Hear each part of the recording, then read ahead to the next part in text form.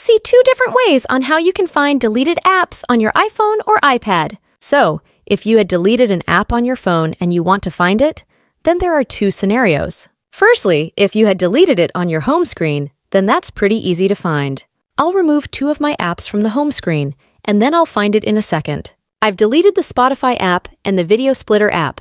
So all I have to do is to swipe all the way to the right side until you get to this app library section. That is where all of the apps which are installed on our iOS device are going to be. You can swipe through these apps and open the folders, or you can simply use the search bar and find the app which you need. Here's my Spotify app, and I can long hold on the name and drag it to the left side if I want to add it to the home screen once again.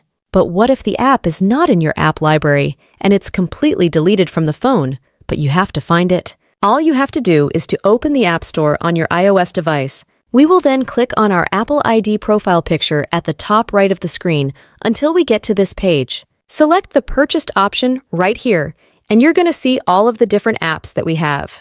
But you want to select this Not on this iPhone section at the top, and that is going to show us a list of all the apps that were downloaded from this specific Apple ID. So this is the Captions app that I had on my iPhone a couple of days ago, but I had deleted it completely. And if you have multiple apps which you had deleted, then they will appear here on this list.